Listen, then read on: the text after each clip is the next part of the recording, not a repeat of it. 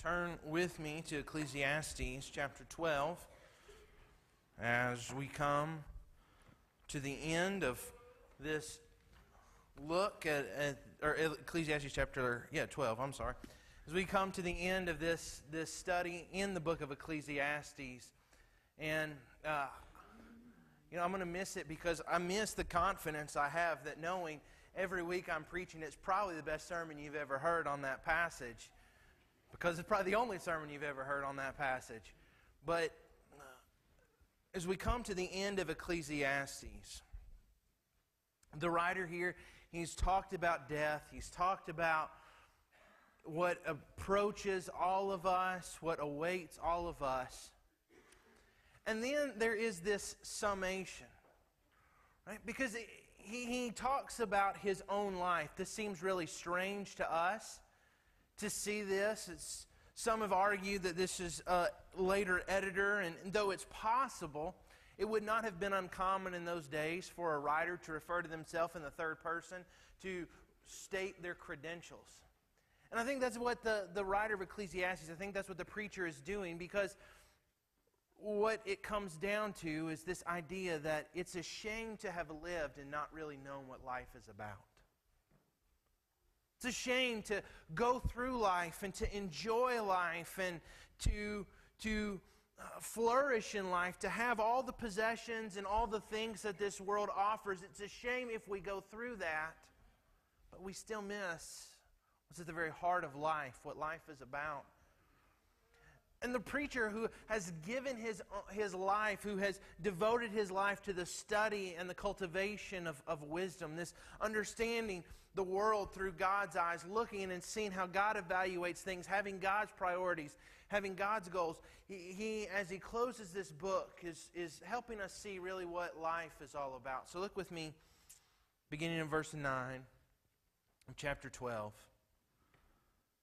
It says, besides being wise, the preacher also taught the people knowledge, weighing and studying and arranging many proverbs with great care. The preacher sought to find words of delight, and uprightly he wrote words of truth. The words of the wise are like goads, and like nails firmly fixed are the collected sayings. They are given by one shepherd. My son, beware of anything beyond these, of making many books there is no end, and much study is a weariness of the flesh. In the end of the matter, all has been heard. Fear God and keep His commandments, for this is the whole duty of man. For God will bring every deed into judgment with every secret thing, whether good or evil. The writer of Ecclesiastes, the preacher here, he's telling us what life is about. And he summarizes his own life. He states his own credentials to say, here's why you should listen to me. Here's why I know what I'm talking about. Here's why I have devoted my life to the study of wisdom. And here's an encouragement for you to do the same. And he gives us three truths to remember about life. And the first thing he says is life is about passing on wisdom to others. Life is about passing on wisdom to others. That's what God has given us. The reason we have wisdom, the reason God teaches us, the reason God grows us is so that as we gain wisdom, we are passing on wisdom.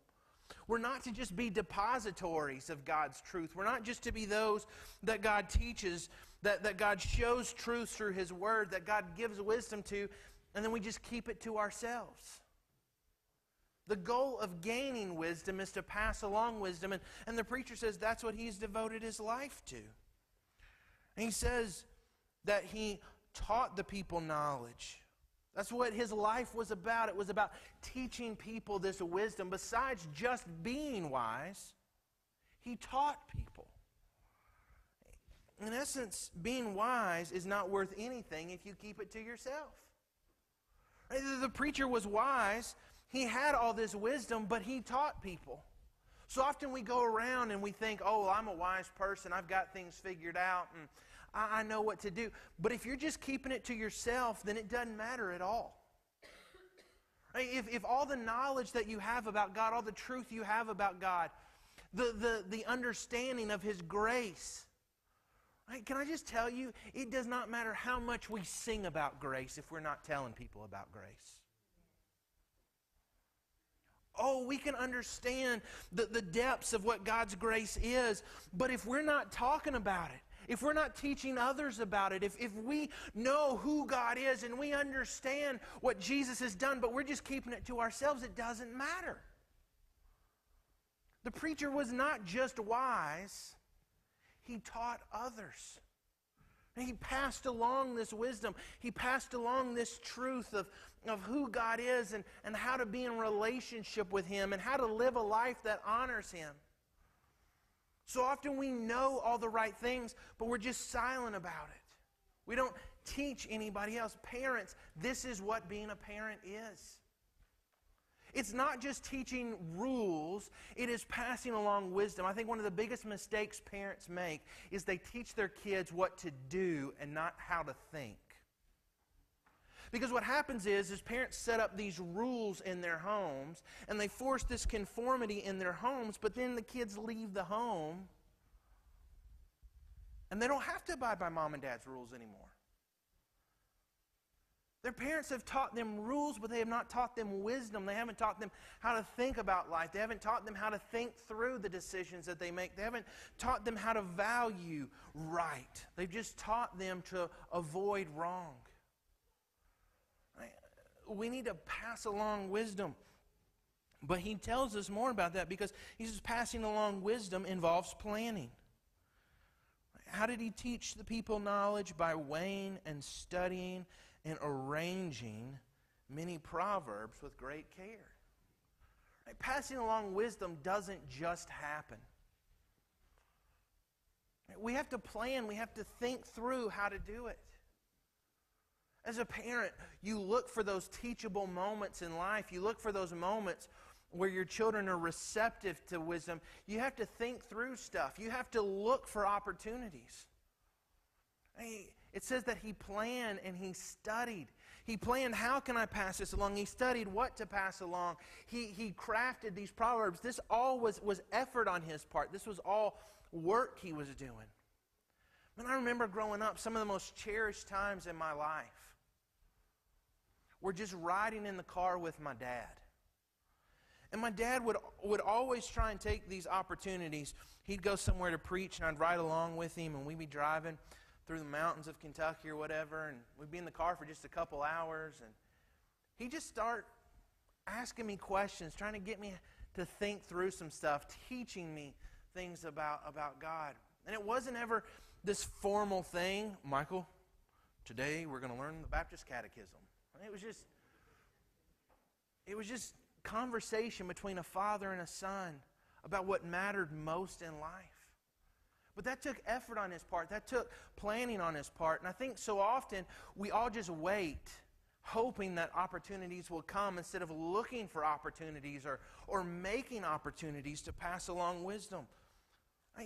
Discipling others, passing along wisdom doesn't just happen. We have to look for opportunities and make the most of those opportunities.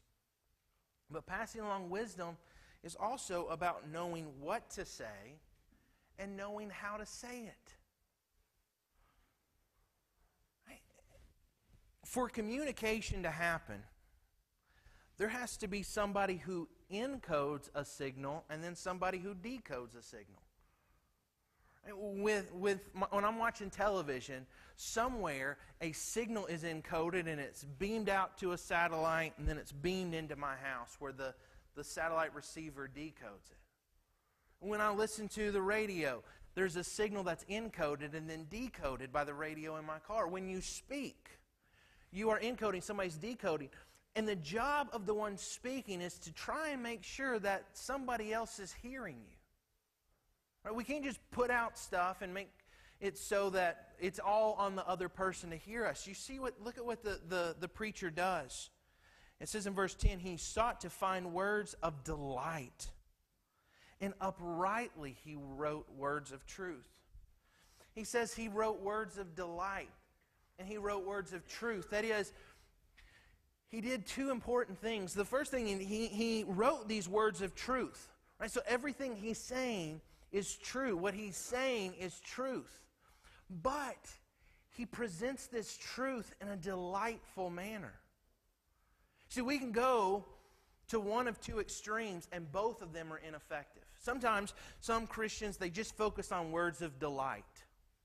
They just say what others want to hear. They just say things that sound good to us. We all know who we're talking about. We all know these kind of messages. The feel good, the God's there to clean up your messes, the God wants you happy, the things that are words of delight, the things that sound good, but don't have the whole truth. Then there are others who say words of truth, but there's no delight in it. Right? Those who just kind of beat people over the head with truth.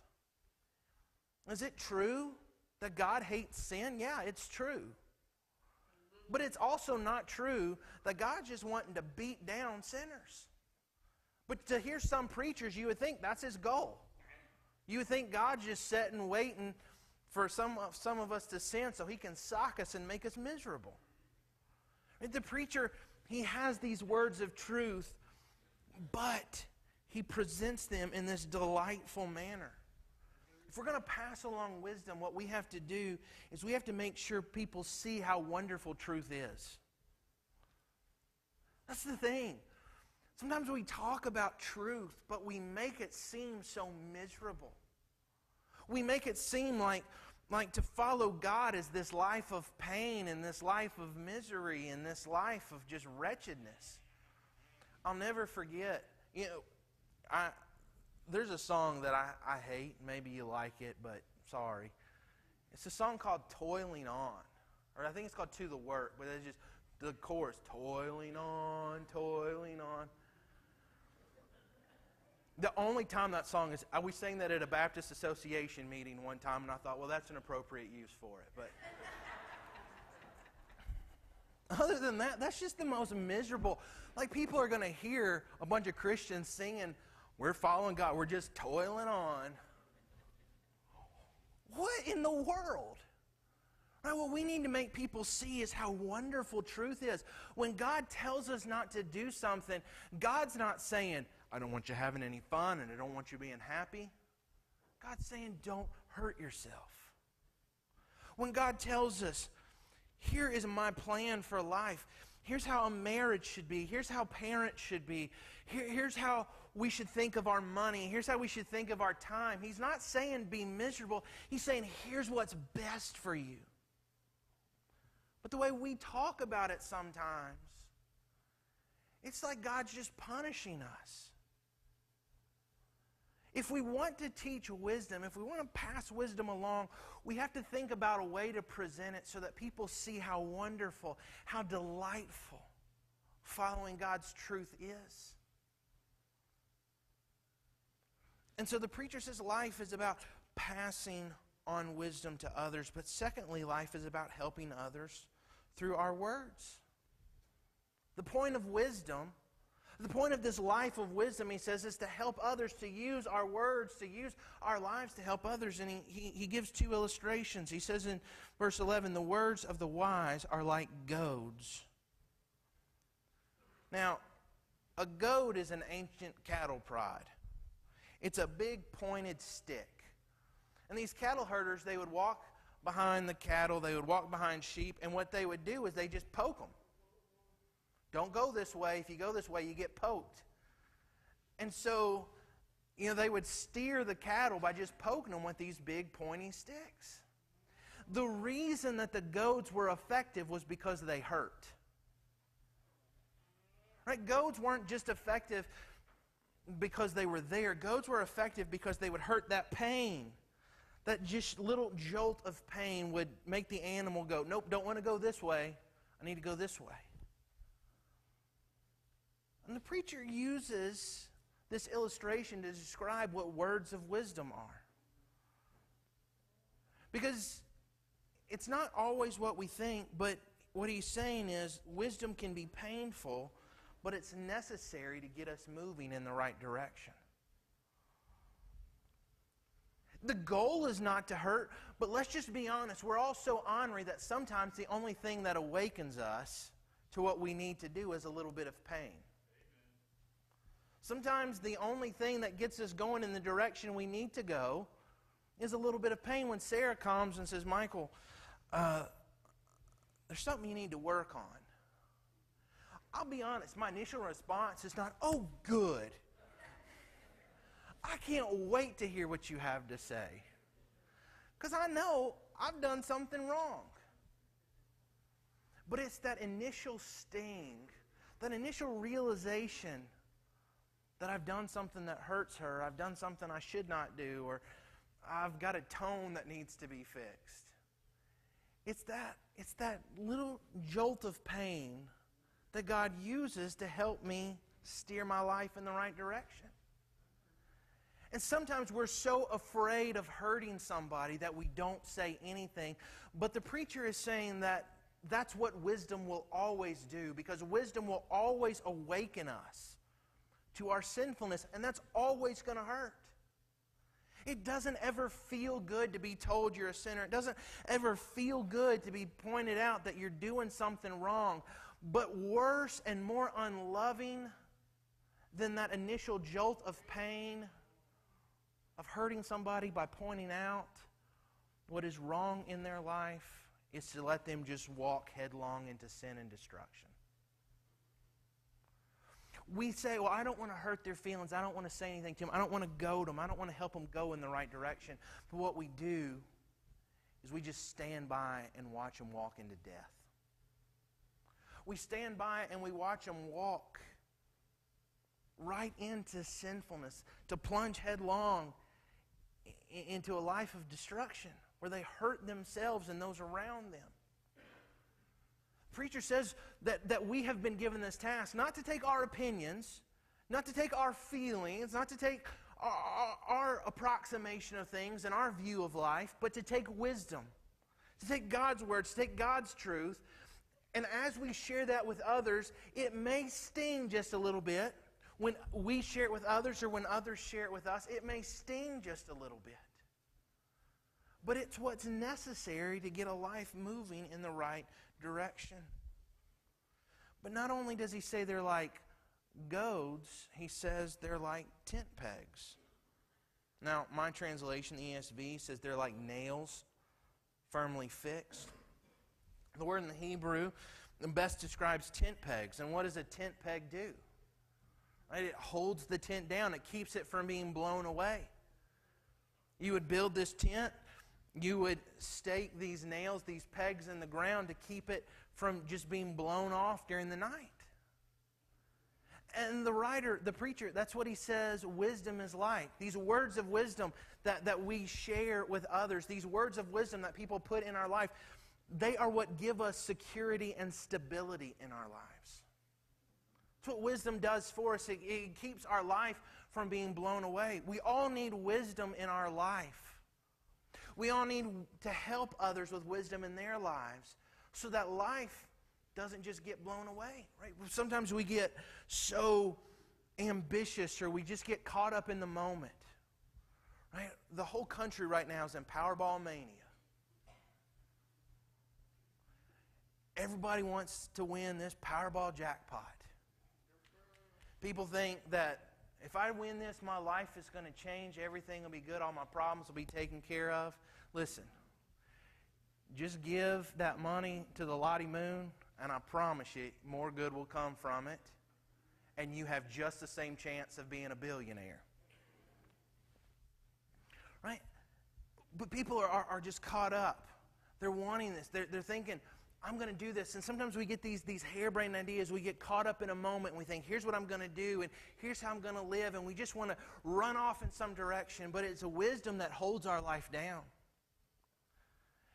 It's wisdom that says that $500 million, probably not going to win it. Really don't need it. I have no clue what I'd do with that much money if I got it. for me to put money into this system that preys on the ambitions of others and takes their money and oppresses people. That's just to buy into that system and to be a part of it. See, wisdom helps us think through stuff. Wisdom helps us not just let our life be blown off. It's wisdom that helps us when we see sin approaching. It's wisdom when we're tempted by sin. It's wisdom when we're tempted to do something that would hurt ourselves, that says, that's not what's best. It's just going to hurt you. That's going to destroy your life. That's going to put you in a bad situation. Here's what's better. And he says that wisdom gives stability and security to my life because it just helps me being blown from one side of life to the other, from one whim to the next. And it keeps my life stable. But most of all, what life is about is using wisdom to honor God. He says in verse 12, "My son, beware of anything beyond these. Of making many books there is no end, and much study is a weariness of the flesh." But what does he say there in verse 11? The words of the wise, these collected sayings, where do they come from? He says they come from the one shepherd. What he says there is God is the source of all wisdom. All wisdom in life comes from God. Not most wisdom, not the best wisdom. All wisdom comes from God. There is no wisdom outside of God. Wisdom does not run parallel with God. Wisdom, all wisdom, is from God. He says that the words of the wise, these collected sayings that he's talking about, these helpful proverbs, they all come from this one shepherd. They come from God. He says, the making of books there is no end, and of much study there is weariness. Now he's not attacking books. He's not saying books are a bad thing. What he is doing is he's attacking the idea of human wisdom. If you just want to be overwhelmed, go into a bookstore and look at the self-help section. There are so many books that say, here's how you can make your life better. Why, if you just imagine, if you vision, if you use positive mental energy to focus on the life you want, then you'll give it. The universe will give it to you. Yeah. Oh, well, here's what you need. If you just need to live this kind of life, you go in and these books, all these books that are the compilation of human wisdom about what life is about and how life is to be lived and the goals in life. You just start reading through those, you look through those, you begin to get tired, you begin to get worn out because they all just contradict one another. Some say you have to wait, some say you have to work, and some say you need to do this, and others say you need to do that. And some say you got to have crystals, and some say you got to go get a good education. And it's just weariness because all of these ideas, all of the world's wisdom is based on the idea that we are good enough and we are strong enough and we have the capacity in ourselves to do what is necessary and good in life. And so we try and we buy into this stuff and we buy into the world's wisdom, and I just try harder and I work more at it and I think more good thoughts and I say more good things and nothing happens. And I get worn out and I get tired because I'm trying to do all this stuff. But it just creates this weariness. It just leaves me with nothing because I'm counting on myself and I'm counting on my own abilities and I'm counting on my own strength. And I just don't have enough. I can't do it. But he says there's one shepherd who's protecting me and providing for me. There's one shepherd who doesn't give weariness, but who gives rest. There is one shepherd who doesn't bombard us with all these opinions, but who gives us truth. And the preacher's talking about God. He's saying, this is where all wisdom comes from. This is where all truth comes from. It comes from God. And so if we want to live a life that's not just attacked and not weighed down and worn down by weariness, our only hope is to follow the one shepherd. Not a whole bunch of shepherds, not a whole bunch of ideas, but the one. And the preacher says it's from God that I get all my wisdom. It's from God. I think one of our biggest problems as churches, our biggest problems as Christians, is we think that God is just one source of wisdom among others. I'm not talking about religions. I'm not saying that we buy into this idea that God is equal with other gods. But like one trend I see is sometimes churches get as much wisdom from the Bible as they get from corporate America about how to run a church. They look at how corporate America does things, and they look at how corporate America does stuff, and they think, well, we've got to implement these. And so a church just becomes another capitalistic, consumer-driven enterprise. Problem is, church isn't a corporation. Church isn't a business. Church is the body of Christ. And so when we're trying to learn from them how to do church and how to run an organization, we're trying to run an organization with the wrong purpose. A lot of Christians, they'll go and they will look at the Bible and they'll take it as one source of wisdom, but then they have no problem going and getting these other things that use God as a vague word instead of the holy creator of the universe, and they just sort of lump all this stuff together. And a lot of Christianity is nothing more than positive thinking. If we just say good things, then good things will happen. If we just do good for others, then good will happen to us. And historians have documented how whole religious movements have been born out of psychiatry, out of new ideas and positive thinking movements. And they permeate all of Christianity today. There is one shepherd. There is only one whose truth can lead us, only one whose truth can protect us, only one whose truth can feed us. And as His people, we follow Him. That's why Jesus says, my sheep hear my voice and they follow me. We don't follow Him as one among many. We follow Him alone. And the shepherd says that the only source of wisdom in life is the one true shepherd. And he says, beware of anything beyond that. If I am basing my life on the way this world lives and the way this world thinks, I'm in trouble. My only hope is to base my life to accept the wisdom that God alone gives.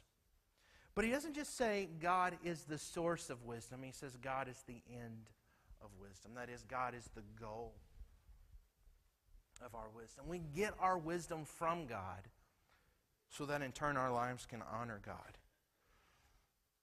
He says in verse 13, the end of the matter, the goal of life, all has been heard. Fear God and keep His commandments, for this is the whole duty of man. Part of the reason that studying books and writing books is so weary is because it's all just theoretical. I took a class in seminary.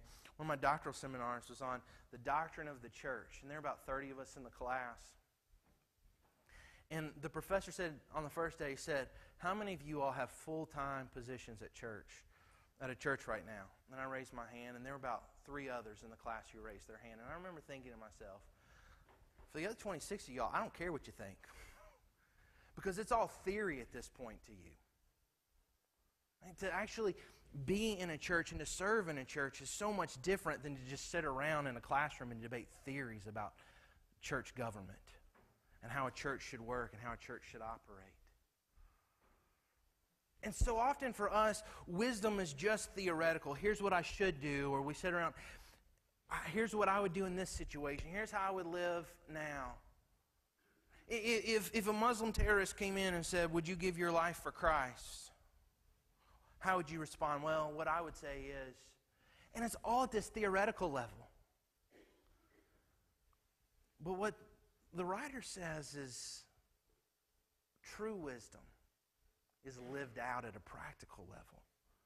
It's not just something in our heads, it's something that we live out in our lives. Fear God and obey His commandments. It doesn't say study God and know His commandments. Fear God, live in that fellowship with Him, and obey His commandments. The writer says, what is life about? The preacher's saying life is about fearing God. It's about living in that fellowship with Him and obeying His commandments. If I know what is right, but I don't do it, it doesn't matter. If I know what is true, but I don't live it out, it doesn't matter. Right? If we were to take tests, we all know the right things. We all know the right answers. But what really matters is how we live them out on a daily basis. What really matters is how we treat others that we don't like. What really matters is how we respond when life is unfair. What really matters is how we trust God when the bottom of our life falls out. All the theoretical stuff, all the knowledge, all the assumptions, all the opinions about life do not matter. What matters is how we live out the truth. What matters is how we show on a daily basis our love for God and our allegiance to Him in obeying His commandments. And it says there, it says, for this is the whole of man. Now, my translation, and perhaps yours, says the whole duty of man. And translators, for the sake of clarity, added that word, but literally in the Hebrew, it just says, to fear God and obey His commandments is the whole of man. Saying that's what life's about. Fearing God and obeying His commandments, it's not just our duty, it is our essence. It's not just something we have to do. It's not just a task for us to perform. It's not just rules for us to follow. It is the very fiber of our life. Life is about knowing God and being in fellowship with God by obeying His commandments. God created us for fellowship with Him. That's what God created humanity for. That's why He created them in the garden. He created them to exist in this loving relationship with Him, but Adam and Eve sinned and they broke that fellowship. They turned their backs on God, but we are created to have that fellowship with God. That is why He gave us life, is so we could know Him, so we could give our lives back to Him, so that we could use it to serve Him. And He is not saying that knowing God and living in fellowship with Him and obeying Him is just something we have to do. It's not just a chore. It's not just a routine. It's not just a ritual. He is saying it is what life itself is about. In essence, what He is saying is a life lived apart from fellowship with God is a life that never finds its purpose. Life lived apart from fellowship with God is a life that never celebrates its meaning. The Creator of the universe created humanity alone so that He could show His love to them. And the only way I can fully live, the only way I can truly enjoy life, the only way I can really experience life to its fullest is to love God, to fear Him, and obey His commandments. Because if I live in that fellowship with God, then the response of that, the result of me living in that fellowship with God, is that I will obey His commandments. And the preacher's saying that's what life is about. And then in verse 14, because God will bring every deed into judgment with every secret thing, whether good or evil. Nothing I do is hidden from God. God knows every thought I have. God doesn't just see my action, He sees the motivation behind my action. He knows my heart. He sees the things I do when no one else is around. He knows what I do when no one's looking. And everything is brought before God. That's what life is about, is it's about living that life. In fellowship with Him, to know that when I stand before Him because of what Christ has done, I will be accepted. It's about living my life and taking the life that Christ has given me through my faith in Him and using it to honor Him and using it for His glory. See, so many people misunderstand the book of Ecclesiastes. They read that word vanity and they use our understanding of vanity. And so people have argued that the writer of Ecclesiastes says nothing in life matters. But really, what does he end with? What the book of Ecclesiastes is about is that everything matters. Not that nothing matters, but that everything matters. That the things I think matter, and the motivations I have matter, and the things I do when no one else is around matter. It's not just doing good when others see me. It's not just living a certain way when I'm known. It's everything about my life being lived to honor God. It's about everything about my life being lived in conformity to His wisdom. It's about my life following the one shepherd. That's what life is about. God created me and God gave me this life so that I glorify Him with it. He has given me His wisdom to help me think through the decisions I make. He's given me His wisdom to help me know the difference between right and wrong. He's given me His wisdom to help me see how I can care for and bless others. And I take all that God has given me and I take all these gifts of His grace, knowing that one day I stand accountable for them. One day I stand before God, not just for the good things or the bad things that I did,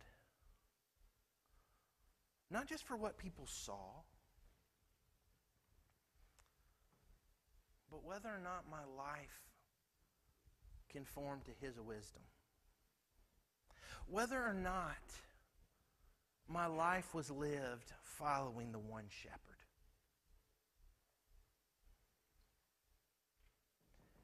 And what life is about taking all that God has given me so that I can use it for Him.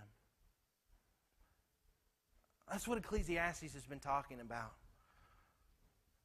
It's not about God giving us wealth so we can use it for ourselves. It's not about God giving us power so we can use it for ourselves. It's not about God giving us notoriety so we can use it for ourselves. It's not about God giving us stuff so we can use it for ourselves. It's about taking whatever God gives us, our possessions and our position and our stuff, and taking creation itself, taking the wisdom that He has given us through His Word. It's about using that to give honor to Him and to glorify Him. It's a shame to live life and to miss what it's about. It's a tragedy to go through life, to enjoy God's creation, to enjoy the blessings He pours out before us, but to miss that it's all about Him. And if you're here this morning, you are caught up in that idea that we all buy into from time to time, that life is about me being happy, and life is about me being content, and life is about me being satisfied, and life is about me having, and life is about me getting what I want. The reality is you can have everything you ever dreamed of and still miss what life is about. Because the only way we know life, the only way we enjoy life, the only way we truly live life is when we follow the one shepherd. So the question we have to ask ourselves, is my life following Him? Is my life following His wisdom? Am I trusting in Him alone to protect me, to provide for me? Am I trusting in Him alone to give me security and meaning and purpose? Do I hear His voice? And do I answer? Let's bow our heads. If you're here this morning and you've never put your faith in Jesus Christ, the Bible says of Christ that He was a shepherd, but He was a shepherd who laid down His life for His sheep. See, Jesus didn't just come to tell us what to do. Jesus didn't just come to force us into a system of rules. Jesus came to show us grace and to give us love. And He showed that through the sacrifice of His own life. He showed you and me how much He loves us. He showed you and me how much He cares for us by dying so that we could live. He died to protect us from our sin. He died to protect us from ourselves. When I understand that, then I realize anybody who loves me that much is somebody I want to follow. Somebody I can trust with anything. And if you've never given your heart to Him, today is the day to do that. Today is the day to put your faith in what Christ has done. Today's the day that says, I'm going to stop living for myself and I'm going to live for Christ. I'm going to give my life to Him. But here's the thing, is even Christians, we go through seasons of our life where it's not about God and it's about us. We go through seasons of our life where it's just about, God, what can you do for me? And God, how can you make me happy? And God, how can you meet my needs? We go through seasons where we know what God's Word says, but we don't love Him enough to live it out. Maybe today you say, I hear the shepherd calling, and I'm tired of ignoring it. I hear the shepherd calling, but I need to follow Him. I need to get my life back on track. I need to stop following all the siren calls of this world, and I need to follow Christ alone. I don't know how God leads, but however He leads, we need to follow. Father, we love You. Thank You for Your love for us. Thank You for the way that You have shepherded us. Father, thank You for the words of wisdom that You give us. Lord, may we never just hear them, but may we obey them. May we understand that the whole of life is to fear You and to obey You. That's not just a threat from You so that we avoid hell. Father, that is the fullest life that we can live. And so, Father, I pray that we would do that. Pray that we would never be seduced by the cries of this world, but Father, that we would always live knowing that You're the one who gave us life, You're the one who gives us wisdom, and You're the one to whom we answer for how we use our life and for how we obey Your wisdom. May that be what motivate our decisions and our affections and everything we do. May we follow the one shepherd. It's in the name of Christ we pray.